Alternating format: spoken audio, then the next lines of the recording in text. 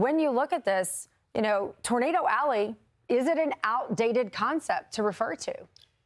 It's trending in that direction, Amy. We have a great article we actually published just last month. I'd urge you to check it out on Fox Weather Digital. You can find it on foxweather.com or on the Read tab on the Fox Weather app. Yes, the frequency and the coverage of supercells that produce tornadoes, it's not that Tornado Alley has gone away. It's just that the coverage of the supercells has shifted a little bit farther off to the east, and that's concerning for a number of reasons. One, it does take some of that rain away from the heartland, but also it's moved into heavily populated areas. We're talking about the Ohio Valley, the Mid-South, and the lower Mississippi. That's exactly what we've seen so far this year. Tornadoes still happen in traditional Tornado Alley. It's just that this overall season has expanded, not just in coverage, but in actual time. It almost feels like it's year-round. We've certainly seen that this year, these heavily populated areas seeing what's been a higher-end tornado threat. Yeah, there's an example, too. I was going to say that just this past weekend, you had the 4 tornadoes over St. Louis.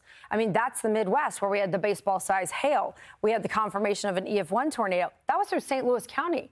I mean, a lot of places here in the Central Plains and Midwest, their numbers are up. Even in the next 48 hours, we've got more of these places that are at risk. Missouri is actually only a top 10 state for tornadoes, you know, how many tornadoes they get per year. But we're seeing some repetitive coverage here in the storm threat zone. Yeah. And just 2 quick points about this. I mean, one, I think to your, initial point here, Amy, look, we have been seeing tornadoes in other areas that we typically, I think, don't see. I mean, New Jersey was a classic example of that, where we saw 4 tornadoes over the past couple of weeks, and one of them was actually an EF2. I think the other part of this is, and I know statistically we've been talking about, the fact that we've seen an uptick in the amount of tornadoes. But, I think the other thing to point out here is we have social media now. We have video cameras now. We have independent ways of confirming things that might have been, I think, typically a myth, or, maybe someone might have said, hey, I think this is what happened here.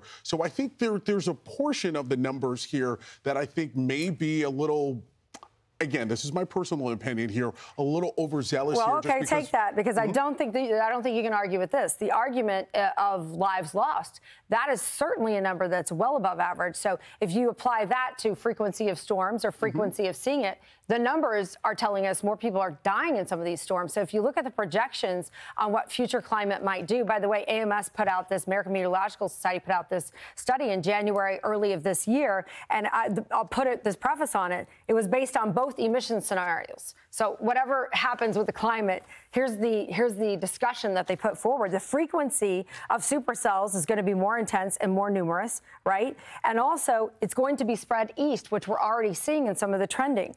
The Great Plains will actually have a decrease in tornadic activity, but we get an escalation of supercells outside of traditional seasons. That's the study that was produced. And so that tells us this happens. So if we get more tornadoes and it's outside of normal season, do we see more deaths? Because maybe people aren't used to it?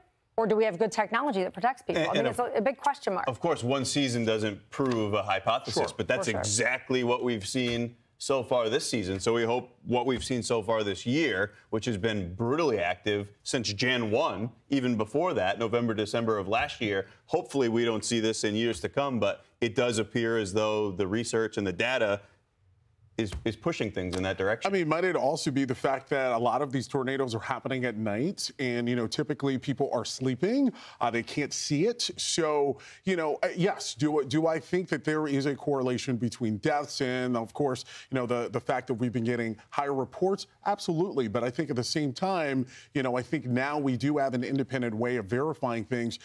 20, 30 years ago, we didn't have social media. So, a lot of times people just look at radar and think, that might have been something, but we might not have paid attention to it. Right. Higher populations in the storm zone will be really imperative that people pay attention to forecasts, pay attention to the warnings when you get them. And we've got some severe weather ahead. We'll be following all of that right here on Weather Command.